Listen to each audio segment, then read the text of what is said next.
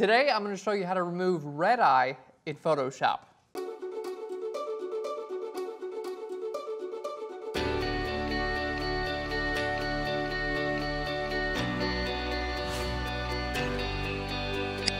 Hey guys, and welcome to Phlearn. My name is Aaron Nace, and you can find me on phlearn.com, where we make learning Photoshop and photography fun. And today's episode is going to be super quick and super simple, but for those of you guys who have red eye in your images, this is going to be a perfect tip for Photoshop. Now, before we get into the Photoshop part of it, we're going to talk just a second about red eye. And red eye is basically what happens when you use a flash that's on your camera, and the flash produces quite a bit of light that shines off the pupil in the eye, and then that reflects back into the camera. So this is an effect that you get when you're using a flash that's actually on your camera. So to avoid red eye in your images, try using a flash that's a little bit larger, maybe not the on-camera flash, maybe like a speedlight, or just try turning the flash off altogether and try shooting in natural light. All right, let's go ahead and jump into our image and see how we remove red eye in Photoshop.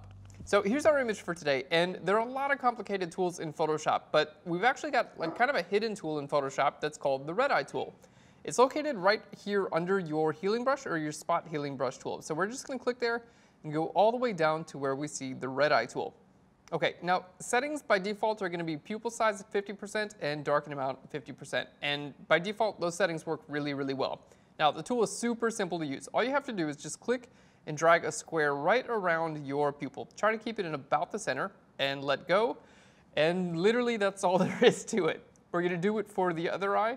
Just click and drag right around and let go. And it does an amazing job actually removing the red eye in your images. So literally that's all there is to it. This was a lot more of an episode showing you guys where the RedEye tool is and showing you guys that Photoshop actually has a RedEye tool. Tutorial part, not so much. But we're going to do one more thing in this episode just because I want to give you some more nuggets. We're going to show you guys how to replace her tooth as well. So it looks like she lost a tooth. We're going to just give her another one here. I'm going to use my clone stamp tool. So we're going to hit S for the clone stamp tool. And then we're going to just sample. Let's try sampling this tooth here. And then right over here, I'm just going to paint another tooth. There we go. And we're on a new layer this time. There we go. So we've painted another tooth just like that. Now I'm going to go ahead and flip this horizontally. So we're going to hit Command T, right click, and I'm going to say flip horizontal. There we go. And then I'm going to change the blending mode on our image. You can see how I've got some area here that's kind of like darkening the tooth in front of it. But really all we want to show up is the tooth, which is it's going to be a light color. So I can change my blending mode so where only the lights are going to show up.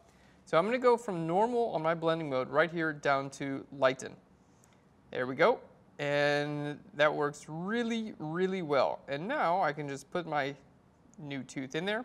And then I can use either eraser or a layer mask to just erase over any surrounding areas that I need to get that to blend in. And we can see, there we go.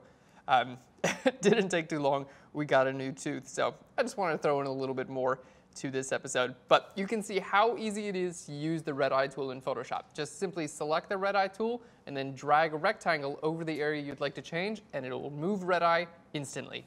Thanks so much for watching today's episode, guys. I hope it helped out. Next time you got some red eye in your images, you don't have to cry yourself to sleep. You get a RedEye tool in Photoshop. If you'd like to learn more about Photoshop and photography, just hit that subscribe button on your screen. We release free Photoshop and photography tutorials every single week. And if you have an idea for a new episode or a question or a comment about today's episode, leave it in a comment down below. I'm not sure what questions you would have because it was incredibly simple, but hey, you never know.